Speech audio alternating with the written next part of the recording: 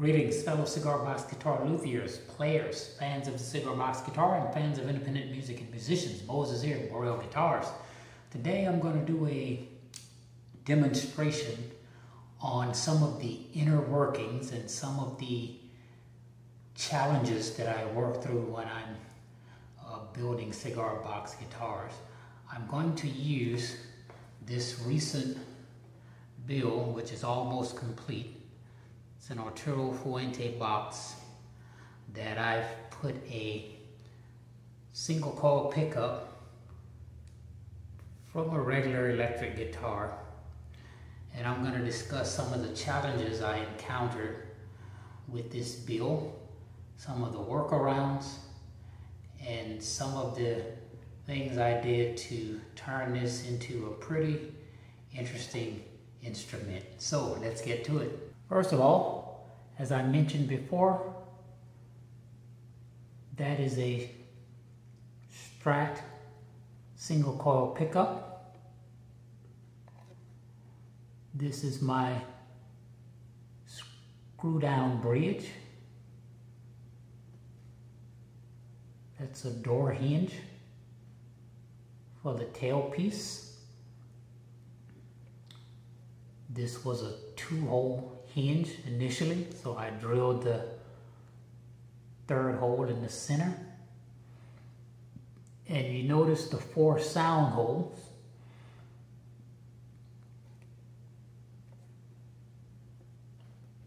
This one has the volume knob. So once I looked at this instrument and I said, well, I need to add a volume, but I didn't want to drill an additional hole in the top. So I came up with an idea to mount the volume in that lower rear sound hole. And I'll show you the bracket that I fabricated to create this effect here shortly. Of course, moving on down, you see those position markers. Those are from the thermoplastic dowel rods that I've really begun using almost exclusively.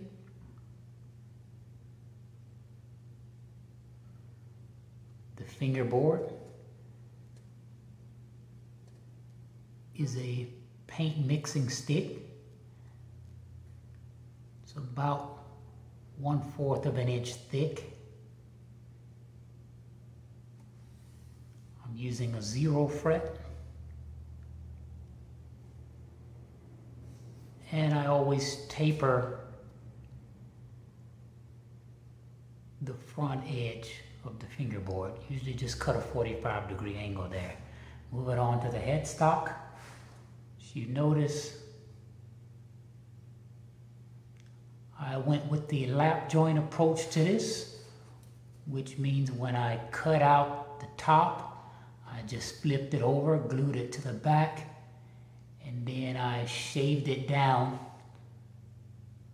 so I could get a thickness that would accommodate these tuners. Sometimes when you go with the lap joint, the headstock is just a little bit too thick and you can't get the nuts down far enough to tighten the tuners down.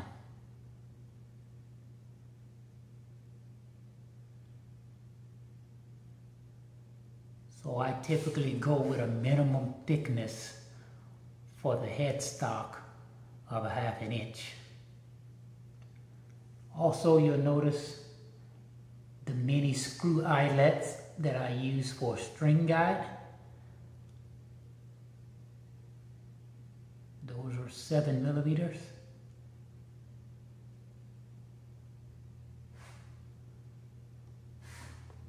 And finally, the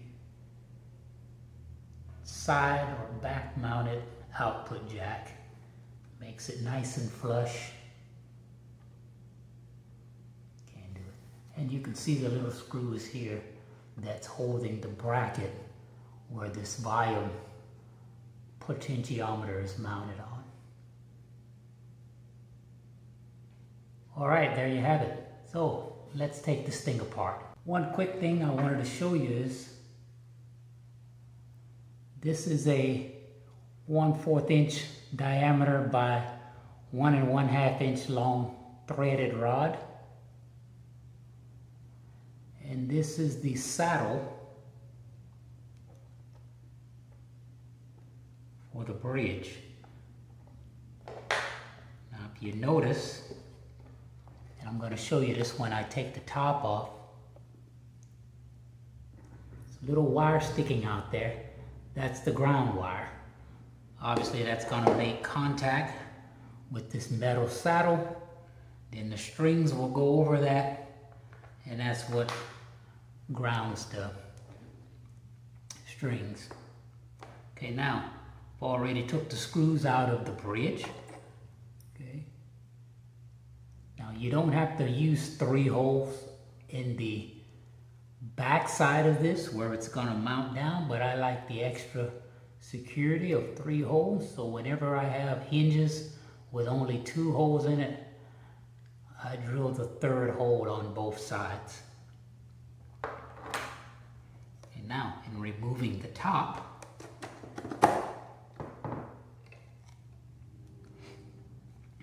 notice only the ground wire is still connected there, but all I have to do is just pull it out. There's a tiny hole right down the center of that piece. Give you a close-up.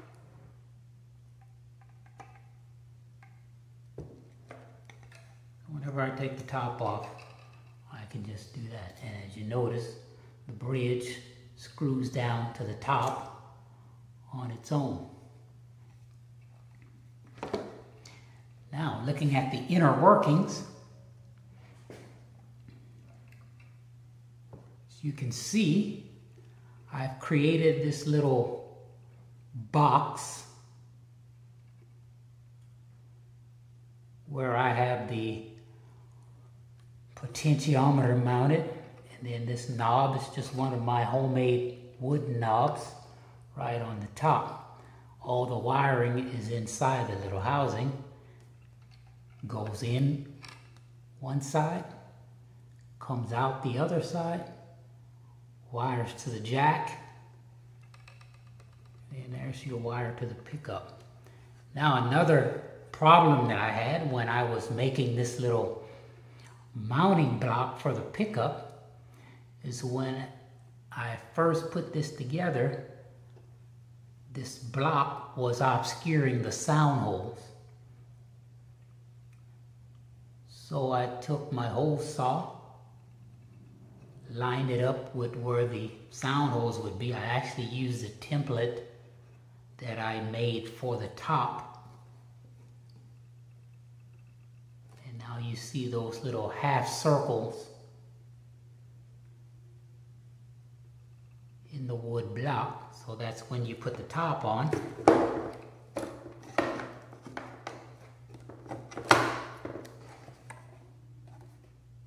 All you see are the sound holes.